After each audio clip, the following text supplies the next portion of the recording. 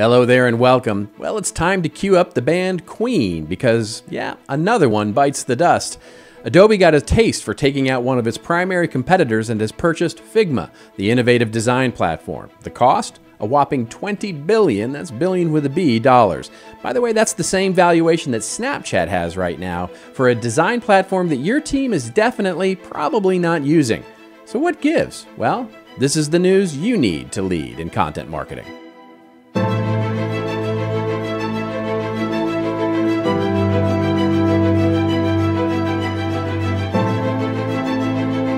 Hello everybody, Robert Rose here with the news. It's what's new, but you know, it's more importantly, what's important in the world of content marketing. And for the best and best practices, you know you can head over to contentmarketinginstitute.com. So while we were off celebrating Content Marketing World last week, the world of design was rocked when it found out that Adobe had acquired Figma, the makers of the small but mighty and very popular among its users suite of UI and UX design tools. The company has really flown under the radar, except for its legions of fans, of course. Estimates are that somewhere around 4 million people use Figma. That's about 20% of the same number that subscribe to Adobe Creative Cloud. Now, the big news is that Adobe paid an astounding $20 billion for the company, or roughly a multiplier of 50 times their annual revenue. To put that into perspective, if you're a freelancer making $100K per year and freelancing your creative services as a solopreneur, that would be like somebody coming in and saying, I'll offer you $5 million for the exclusive rights to your service. I think the appropriate answer to that question is, yeah, I think I'll do that. Designers on the internet worried out loud that Adobe's main motivation for buying Figma would be to just take it off the market completely or ruin it in some way. Others worry that Adobe may take some of the cool, innovative features and just bury them into Adobe Creative Cloud and just disintegrate the core product. Adobe said neither of those things are worth worrying about, indicating that they really like both the company and the products it creates. The market, not so much. They did not like the acquisition, and Adobe's stock dropped almost 20% on news of the acquisition. What's our take here at CMI?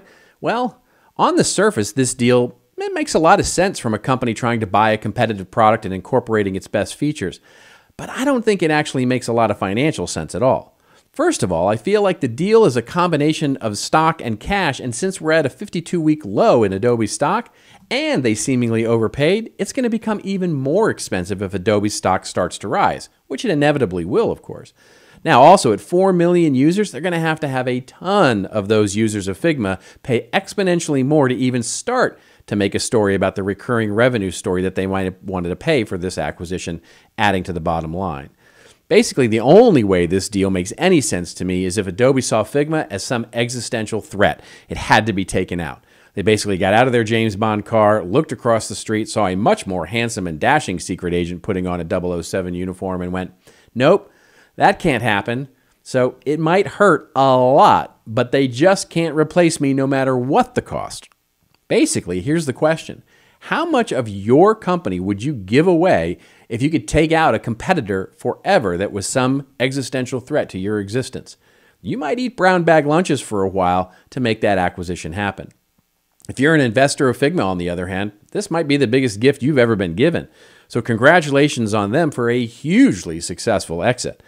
Now, if you're contemplating design suites for your team, your content team, or your design team, well, I'd be careful about how much you invest in Figma right now and thinking about it because it just might go away.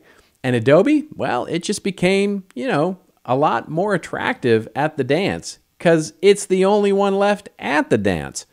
Anyway, that's it. That's 5 minutes of news that hopefully you need to lead in content marketing. I'm Robert Rose, and I'll see you again next week. And remember, it's your story to tell.